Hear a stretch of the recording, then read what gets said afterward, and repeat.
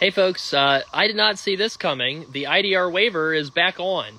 So this is pretty surprising to me. I did not expect this because the April 30th deadline came and went, and then we didn't waiver.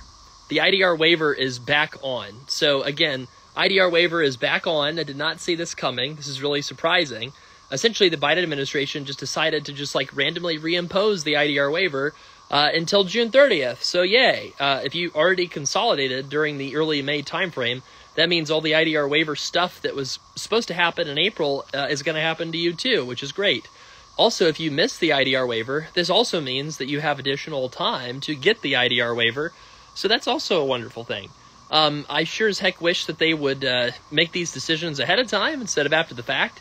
But we just saw it on the Federal Student Aid website that the IDR waiver is officially back on. And so, again, what does that mean? June 30th is now the expiration date. Now, that's helpful because a lot of people need to get on the pay-as-you-earn program before pay expires June 30th.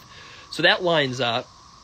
And then the July 1 date for the SAVE plan, the 5% of income rule going into effect July 1, that also lines up. So, I mean, this date makes a lot of sense.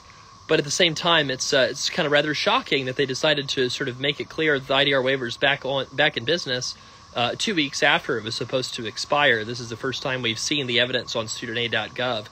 So what does this mean? It means there's just more time to get benefits of the IDR waiver that we were previously thinking wasn't around or wasn't available. So this is great news. Again, if you're just joining us, the IDR waiver got reinstated until the end of June. And then the IDR waiver account adjustment is expected to be finished supposedly by the beginning of September. But what we see with Department of Ed is they frequently don't meet their guidelines that they promised.